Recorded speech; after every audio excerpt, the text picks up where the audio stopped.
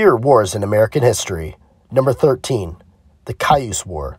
The Cayuse War was a conflict that took place in the Oregon Territory between the years of 1847 and 1855, between the Cayuse Native American tribe and American settlers and soldiers.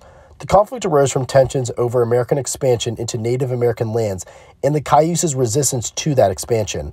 The war began in November of 1847 when a group of Cayuse warriors attacked and killed 14 Christian missionaries and settlers at the Whitman Mission in what is now the southeastern Washington.